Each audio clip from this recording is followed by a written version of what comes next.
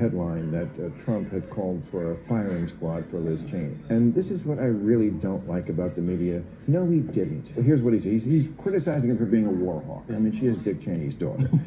He said, she's a radical war hawk. Let's put her with a rifle standing there with 9 barrels shooting at her, okay. Let's see how she feels about it. You know, they're all war hawks when they're sitting in Washington in a nice building saying, oh, gee, we'll send tens of thousands of troops right into the mouth of the enemy. This is exactly what hippies always said. This is exactly what peaceniks always said. This is Fortunate Son, the song.